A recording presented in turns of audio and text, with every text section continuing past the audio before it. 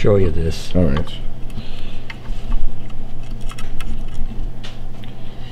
In fact, you might want to focus in on, you see this resistor right here? Was a resistor I put in series with the output of the wah-wah, so if he plugged it into a normal fuzz face that didn't have any modifications, it wouldn't cause it to freak out. So I first started doing that because he's always buying new fuzz faces, and of course they would freak out if you would turn the wah on, and you can hear it in when Jimmy first tried the fuzz and the wah together, it turned into a squealing freak out that he couldn't control. Anyway, this is the result of that, of putting a resistor in there to make sure that that couldn't happen. Yeah. I'm going to show you something underneath.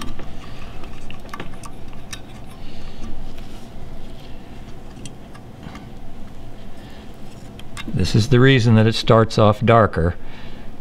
It's this little capacitor added across this O1, which is the normal capacitor. So if you put those two together and a 530 millihenry coil, you get the sound of this pedal. Now there's one other thing I want to show you here. I'll hold it up.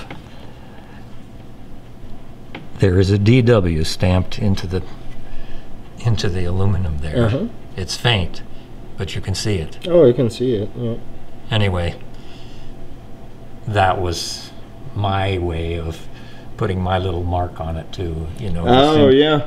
In case, you know, it showed up somewhere and it's all the same and it's got Jimmy's signature on it, and you open it up and that isn't there. Yeah. It's not that pedal. That's right. So yeah. I'm not sure how public you want to make that, but I just... So you would hammer that in with just a font? Yeah. You know, those metal stampers? Yeah, the metal stamper, and yeah. Yeah, it's funny, we were talking about that at dinner, with how to mark your own things, you know, don't necessarily make it too obvious.